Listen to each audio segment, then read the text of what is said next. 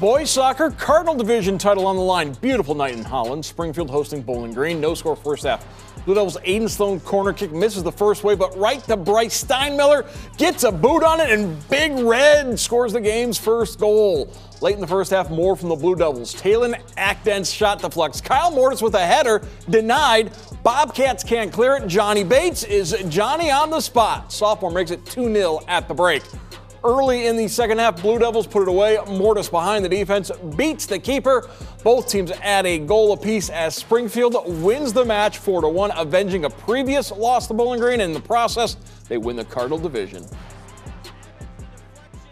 You know, the first game was really tough, but we realized what we had to play for today. If we win an NLL championship for the second time in a row, and I think that really just motivated us. We worked really hard in practice leading up to this moment, and we just executed everything really well. We defended really well, and everything we wanted to work, it worked.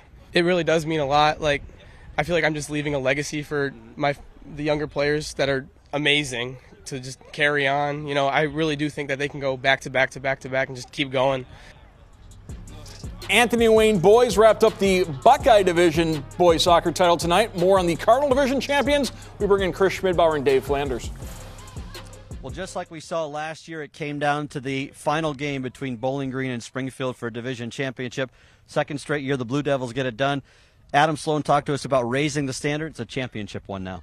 Yeah, credit to his entire team, entire staff. They stepped up. They knew what they needed to do tonight, and they actually just pulled it off in tremendous fashion. Well, we talked about quantity versus quality of attempts at goal, and Springfield may not have had the volume of shots that Bowling Green did, but they were able to put goals in when it counted, and it started with that first set piece. It just kept going. Yeah, awesome drive by Sloan on the corner kick, and it just went on from there. Constant movement, constant balls being driven forward, and again, the quality of the shots, the opportunities that they created were all spot on. Well, both of these teams will be a force in postseason play. Of course, Bowling Green district championships the last 2 years. They'll try and make it 3 in a row. Springfield bounced early from the tournament. They're going to want to change that this offseason.